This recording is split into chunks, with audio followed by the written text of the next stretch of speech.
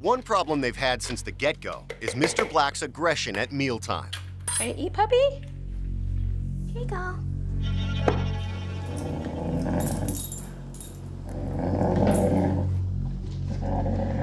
Hold on. Don't touch my food. Like, whoa. That made me jump.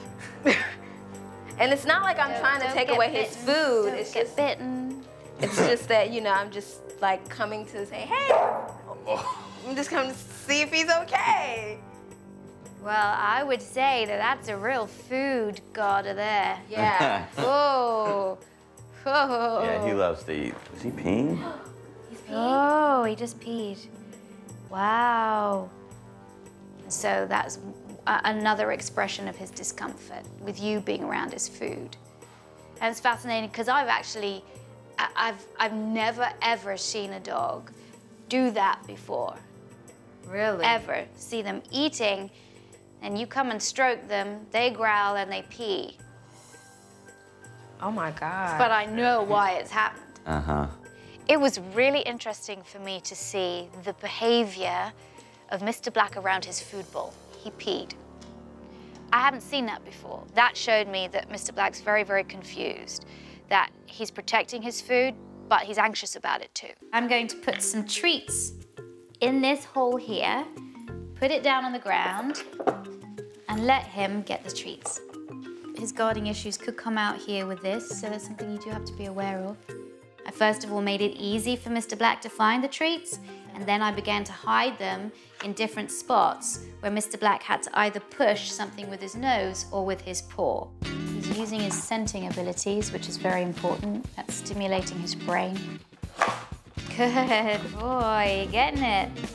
To switch things up a bit, Victoria has Damien introduce a second toy.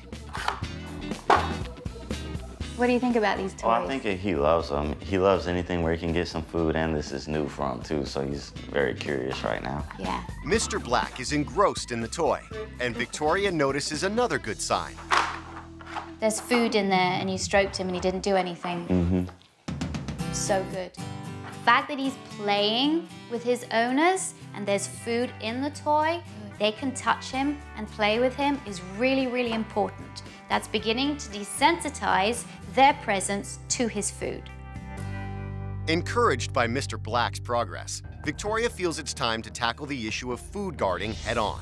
One of Mr. Black's most severe behaviors is his food aggression around his food bowl. And that's something you've got to take care of.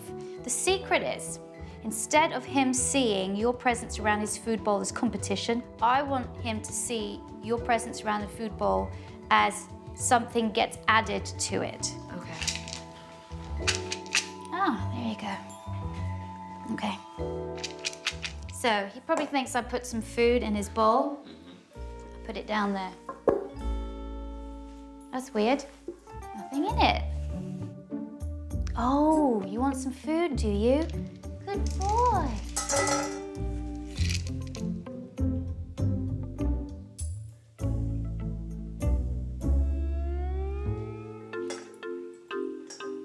Good boy. This is teaching him, I am in charge of the food. I am the provider, not the taker away. I provide. And when he looks at me, he gets more. Oh, good boy. Good boy. The next step is to move even closer in a non-threatening way. I'm gonna sit here. I want Mr. Black to see that me being close to the food bowl is not a threat to you. Now here, you'd be tempted to stroke him, but I just wouldn't. It's gonna take at least a week, so I don't want you to touch him or anything. Well, that's very good, isn't it? Pick up the food bowl, good boy. You are the keeper of the food bowl now. Okay. Now, the reason why I've done it now is because it is a dangerous thing, and you have to be very, very careful. Under Victoria's guidance, LaToya takes her turn feeding Mr. Black with dry food. And then we're gonna put down his food bowl right there. I was kind of nervous at first because I'm so used to Mr. Black snapping at me whenever I come near his food bowl. Wait till he looks at you. Good boy. Add a bit. There you go. It takes a little while, but Mr. Black is starting to get this new concept. Later during mealtime, the couple just can't seem to agree. No, but you told us to do this too. Yeah, but I think this is easier. This morning when we were feeding Mr. Black, I had to fuss at Latoya a little bit. Some more? There you go. She was feeding Mr. Black out of her hand, but that's not what Victoria told us to do. Why are you doing that? She didn't say do that. Well, I mean, it still gets him comfortable with me touching his food. Well, I mean, you should probably ask Victoria if that's okay. Damien's being a little nitpicking about stuff, everything that I do with Mr. Black. Victoria said not to do that. You know, but whatever. Good boy. I specifically told you, Latoya, not to touch him while he's eating. No petting him, Latoya. Oh, my bad. This is easier just doing it like this. It's time for Latoya to account for her actions at mealtimes. I'd asked Latoya not to pet Mr. Black while I was away, but she had. It didn't elicit an aggressive response, thank goodness. Good boy. No petting. Oh. Why did you suddenly start touching him? I think it was just more impulse. When you go too fast, you set your dog up for failure. You don't want to undo all the training you're doing. You've got to give the dog time to acclimatize. And then when you get to a point, then you can be introduced touching again. Now that Mr. Black has had a full week with a new mealtime routine, Victoria feels it's time to take it to the next level.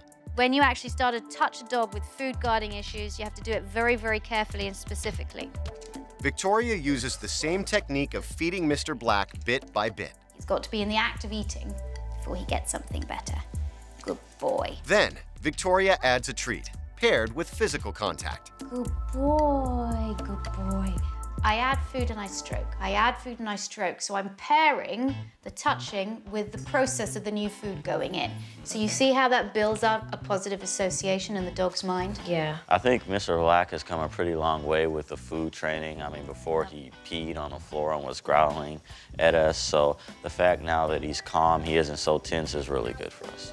You've got to continue with this for a good long while until for him it's no big deal at all.